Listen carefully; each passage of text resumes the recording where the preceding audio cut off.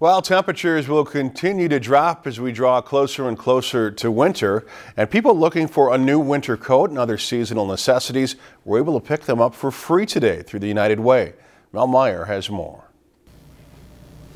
That's amazing. Does it button? The annual Coats for the Community event was open to all, regardless of need, no questions asked. Minnesota winters can be pretty harsh, and I think they're a lot more enjoyable when you're not cold. About 250 people were able to grab a bag and take as much as they needed for themselves or others. I know so many people that need things, and it's just easy to get them for them.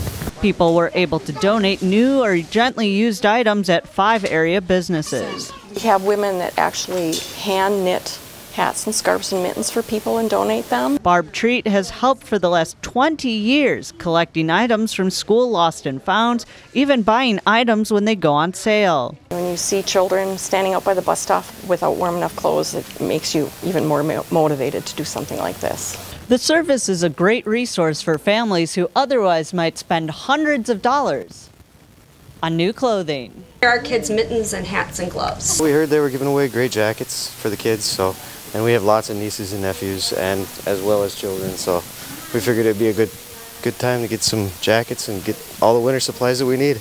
Emma Gardner says the event is perfect for her 6 children who might quickly grow out of or even misplace their coats. If something gets lost, at least we have a backup.